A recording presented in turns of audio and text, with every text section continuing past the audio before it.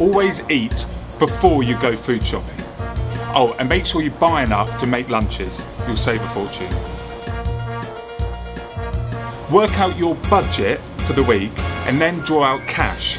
It's just that when you're using a card, it doesn't always feel like you're spending real money. That's dangerous.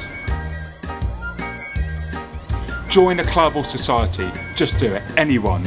And if it's a sport you love and you miss out on trials, get back in touch 2 months later. The numbers often dwindle as the year goes on. When you move into any accommodation, take photos of it. That will really help when you check out. And remember, everybody's new. If your door's shut, no one's going to want to disturb you. Get yourself a doorstop.